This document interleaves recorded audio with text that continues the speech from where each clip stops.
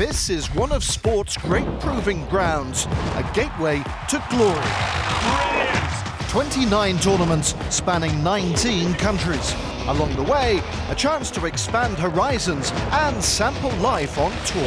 How beautiful is that, Magic? Finish the season in the top 20 on the road to Mallorca rankings and secure a golden ticket to the DP World Tour. This is the Challenge Tour.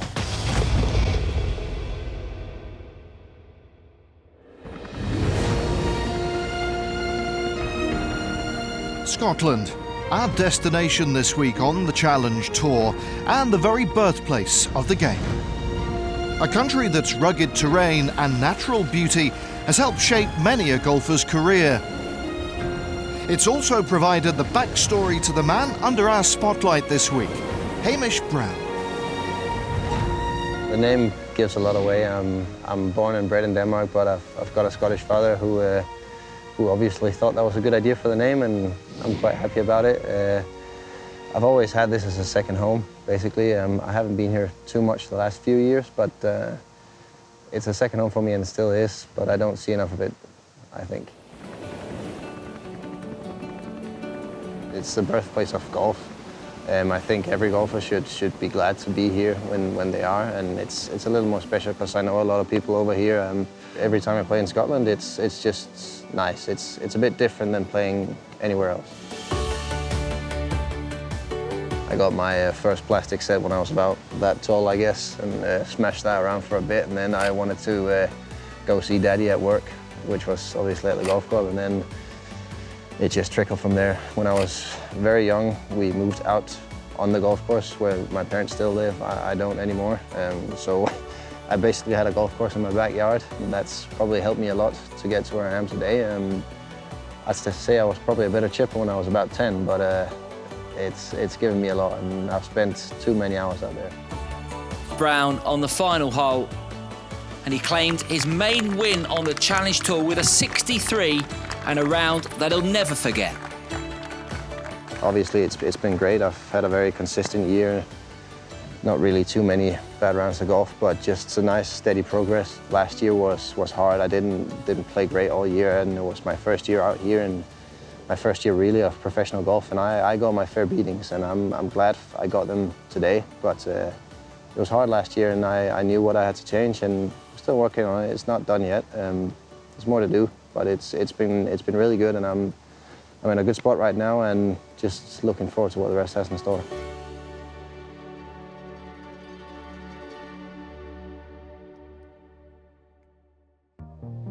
And the journey continued for Hamish at the Farmfoods Scottish Challenge, supported by the R&A. Newmachar Golf Club played host, the Hawks Hill course to be precise. Designed by renowned architect Dave Thomas alongside Peter Allis, the 6,700-yard layout looks set to challenge all comers. And heading into the week, our man Brown was feeling comfortable in his surroundings. How was your evening? Good? Nice and easy. Didn't do too much. Hit the gym when I got back. Relaxed and relaxed a bit more. Good. All right, Joshy. Good, and you?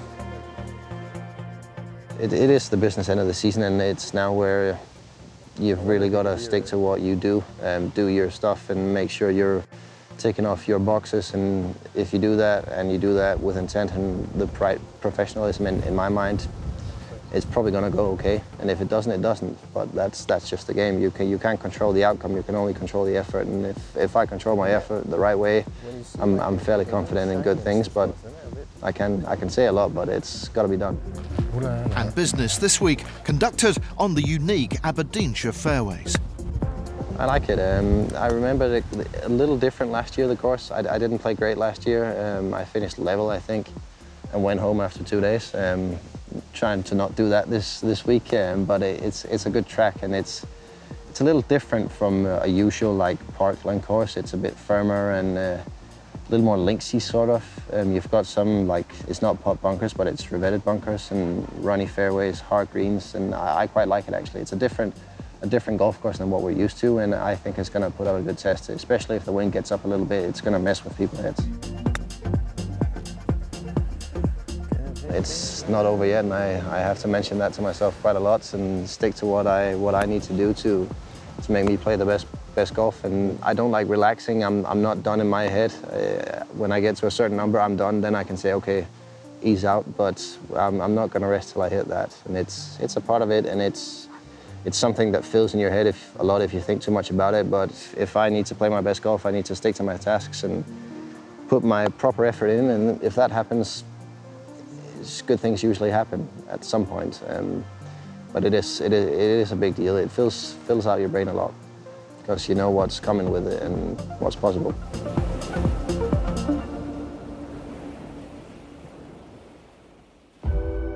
Thursday morning, and to round one in Scotland. On the tee from Denmark is Hamish Brown.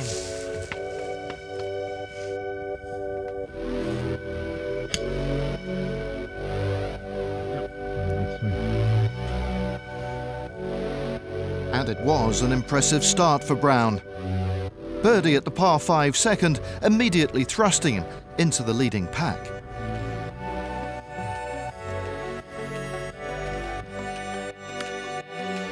It certainly seemed as though the relaxed start to the week was paying off. Yeah, beauty, man.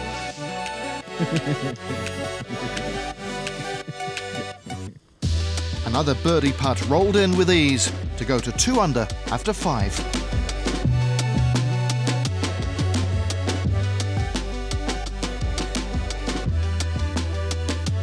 But even if it goes a few past, it's not the end of the world. So just a little flighted one there. Yeah? 2 holes later, and Brown taking his caddy's advice to great effect. The Dane dialed in. Yeah, lovely. 7 holes played, 3 under par. He couldn't really have asked for a better start.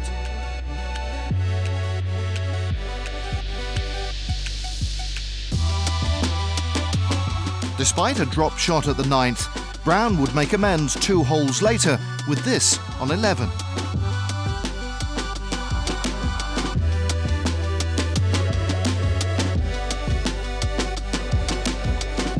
There would be another gain at the par 5 16th, leaving this at 18 to finish up the day at 4 under par in 5th spot and just 2 behind the leaders. Thought I did really well today. Didn't have many hiccups, but yeah, decent day's work and 3 more of them and I'm happy. Just stick to my tasks. I get way too far ahead of myself sometimes, and it's only Thursday. I mean, you don't win a golf tournament today, but you can lose it, so just get myself in position, set up chances and see what happens, and I did that fairly well today.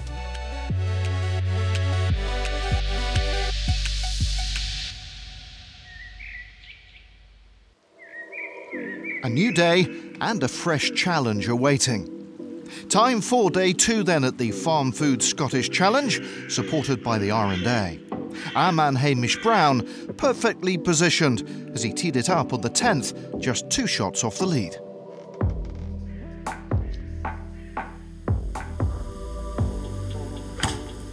Perfect. And after a solid par on his first hole of the day, he was in business on 11.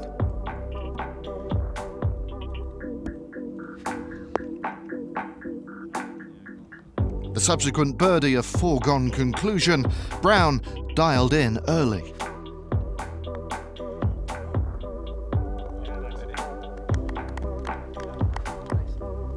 Another birdie on the 16th was followed up by this moment of magic on the subsequent hole.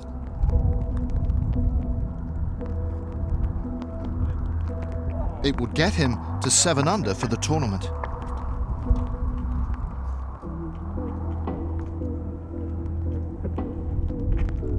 Brown was in the groove, seemingly at ease in his spiritual homeland. There would be a further gain at 2, his 11th, before another perfectly weighted putt on the par 3 6th saw him join the leaders at 9 under. He would give one back on 8, but overall, a job well done for Brown. Better than yesterday. Tougher conditions today, windy all day. Putting's not very easy either in this wind, so I'm very happy all in all. So there's still 36 holes left, and Just got to stick to my tasks and see where I end up. It's easy saying, hard to do. Obviously I want to do well, and I feel like I'm in a good spot to do it, so it's guns blazing and see where we go. The men to beat after 36 holes included Scotland's Jack McDonald, a Friday 67, enough to see him alongside Denmark's Lucas Bjerregaard at the top. Brown in a share of second at 8 under par.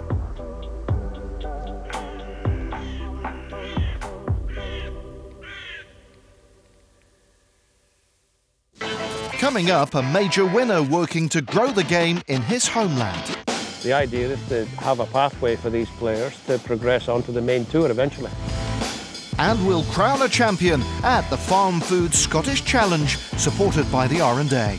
We'll see you soon.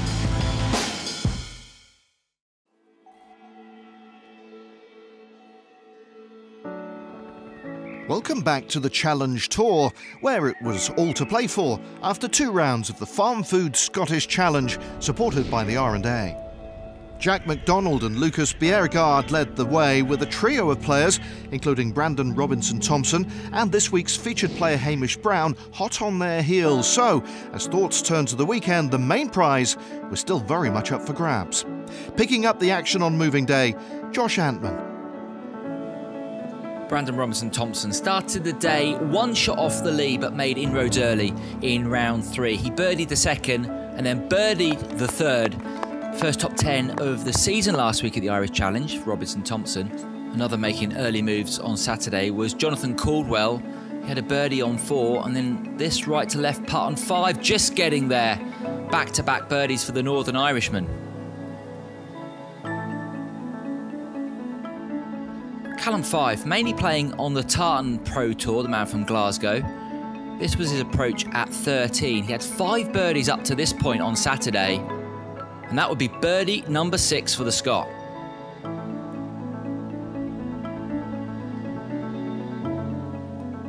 Robinson Thompson was just off the green at 5. It was a hat-trick of birdies up to this point. Make that 4 in a row for Robinson Thompson. He'd lead by 2 early in round 3. Already a winner on the Challenge Tour. That was last season at the Irish Challenge. Already a winner this year at the Kaskáda Challenge. Hamish Brown from Denmark. He's had a fantastic season already. This was his approach at 7. Flag just blowing slightly, but incredible approach there from the Danish player. Hasn't missed a cut all year, and that form has seen him get inside the top 5 of the Road to Mallorca rankings. Converted the birdie there to get to 11 under par.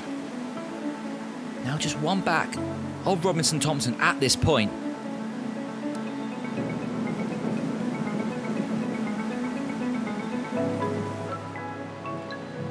Robinson Thompson, he went out in 29 shots in round 3. But the low scoring was not done there. Perfect drive at 14, just a wedge in, controlled the spin. Another birdie for the Englishman. He was going for a low one in round 3.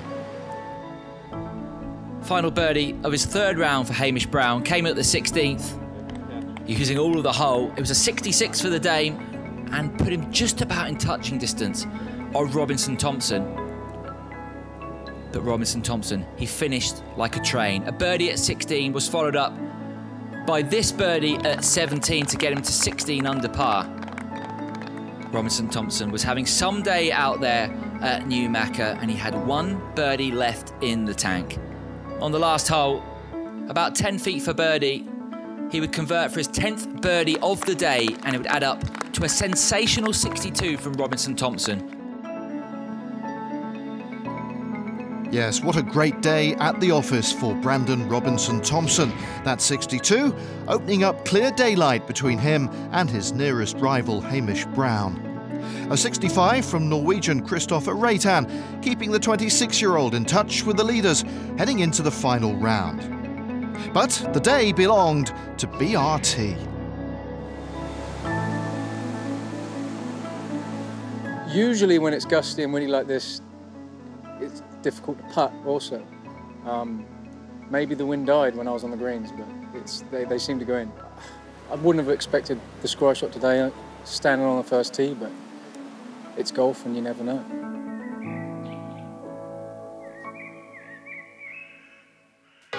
So close to his birthplace, it was no surprise to see the 1999 Open Champion Paul Lawrie at Newmachar Golf Club as he continues to try and help the game flourish here. Tartan Pro Tour came about when COVID hit initially. The Euro Pro year was cancelled and there was no events for a lot of the players at the lower level, my son being one of those. Unless you were a PGA person and playing in their events, you couldn't play anywhere, so we thought, right, let's lay on some 36-hole tournaments for these male and female. We ended up going, and they were popular obviously because there's nothing else to play in. And then as soon as kind of COVID was over, we made the schedule a bit bigger and had more tournaments. And then we went to 54 holes the second year, and then this year we've gone 54 holes with a cup. And the European Tour Group have very kindly given us 2 spots off the order of merit for the top 2 players to get a full Challenge Tour category. That tour has progressed, very, very quickly. It's only 3 or 4 years old. It's amazing how quickly we've managed to get that to the level that it's at. And again, a hugely vital tool for the players to kind of show that they can come through that tour and get a game this week and get a game in other Challenge Tour events. So, again, a lot of work, for the team, but man, it's been brilliant. Well, the way the Challenge Tour works, you get 50 invites, with your event, and then you swap them with other countries and other tournaments. So that gets your players in other events.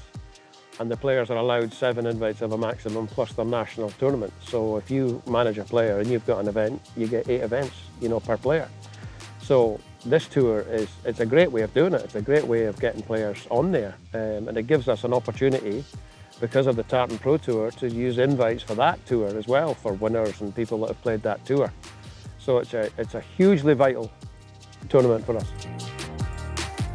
It's a big event for us. It's the biggest event that we've got, but it's a very important event for us and our players and other Scottish players to kind of try and get themselves up the pathway.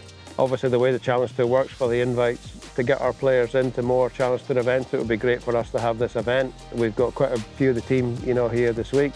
The idea is to have a pathway for these players to progress onto the main tour eventually. And so to day 4 in Scotland, and near perfect conditions, the players were poised for a potentially thrilling finale at Newmachar as they attempted to reel in runaway leader Robinson Thompson. Watching was Josh Antman. It was a 4-shot lead to start the day for Robinson Thompson. He'd already picked up a shot at the par 5 second. Another fabulous approach there into the 3rd. We've seen a lot of that already this week. It was a good move made by Robin Williams on Saturday after a 65. And the South African picked up where he left off with a birdie at the first to get to double digits. Having an excellent season, Robin Williams. Perfect conditions on Sunday. And Robinson Thompson was making things look incredibly easy. Converted that putt on the 3rd for 2 birdies in a row. He was now 5 shots clear of Hamish Brown. Callum Fife began the day in a tie for 7th and produced this birdie at the very first hole to make an early move on Sunday.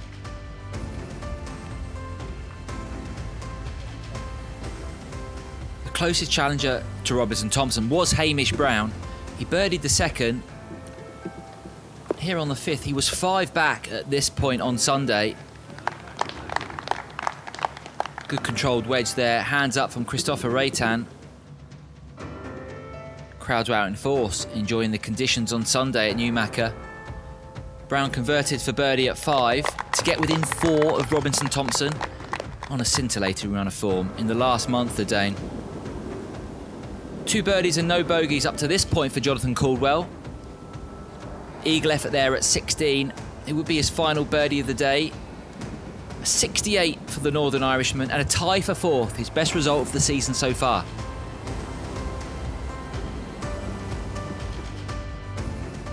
Any chance Brown had of catching Robinson Thompson was halted by bogeys at 8 and 10, but he did pick one up here at 12. He would card a final round of 70 and it'd be his 4th top 5 of the season for Hamish Brown.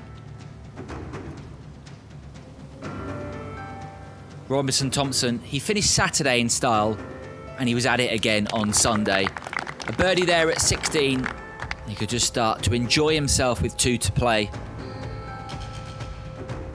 An excellent weekend from Robin Williams. 10 under par over the 2 days, and his final birdie on Sunday came at 17. 3rd place finish on his own and into the top 5 on the Road to Mallorca rankings. Robinson Thompson was now on cruise control. He could enjoy the last couple of holes, and enjoy them he did. This birdie on 17 put him 7 shots clear with 1 to play. Crowds knew they were watching something special, and despite all the birdies during the week, Robinson Thompson fancied another. This is approach at the final hole. Another laser-like iron, almost holding out for eagle. 4 foot left on 18 for Robinson Thompson.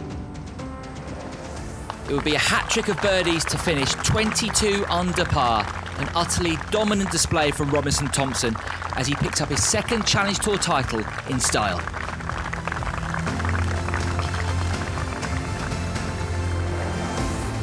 Confirmation then of that truly commanding performance from Brandon Robinson Thompson. A 2nd Challenge Tour title and a major step toward claiming that all-important DP World Tour card at the end of the season. Another impressive showing too from Hamish Brown, though fully 8 shots back in 2nd. But our week in Scotland clearly belonged to an Englishman. It feels very good. A little lost words at the moment, just to get it done by such a margin too. Maybe you could call it redemption from last week. I didn't think I did a whole lot wrong in Ireland, but finishing like that, just to sort of seal the deal, was, yeah, really nice.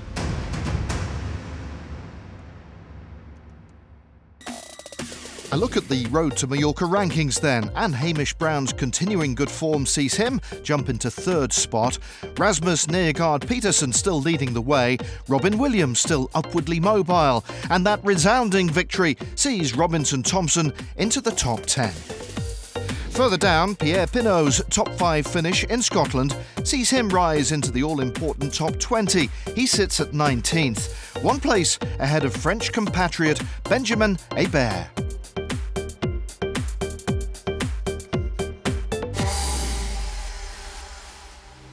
And with that, our 3-week Challenge Tour stint in the British Isles has come to an end. Up next, it's the Scandinavian swing, with back-to-back events in Finland and then Sweden. So join us next time as the long and winding road in pursuit of promotion to the DP World Tour continues.